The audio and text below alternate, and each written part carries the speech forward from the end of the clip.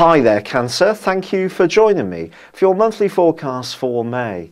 The month begins with the Sun in the bubbly, effervescent part of your scope, known as the 11th house. This gives you an opportunity to network with other people, and if there are invitations for social gatherings, then they're likely to include you.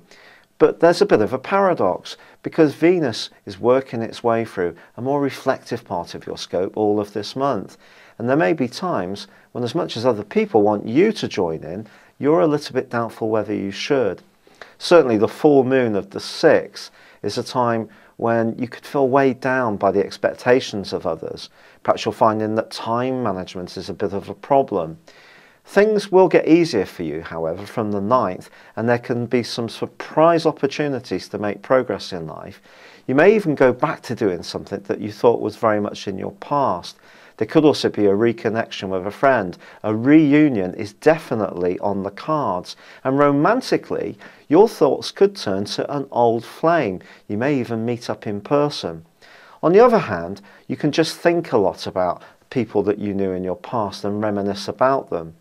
Now, if you're in a relationship which isn't working at all well, it's possible that you will be thinking seriously about whether it's something you want to be in for the future.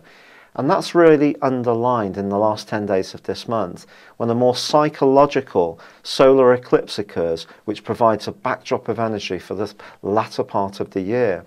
This is going to be an opportunity for you to tune in to your psychic antenna, but trust what your instincts tell you, because sometimes you don't. You doubt your own gut instinct, and that's something you're being encouraged not to do.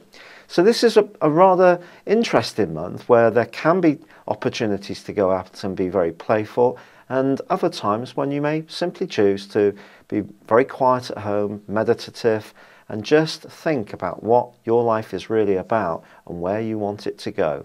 It's been a pleasure being with you. Thank you for joining me. Good luck and goodbye for now.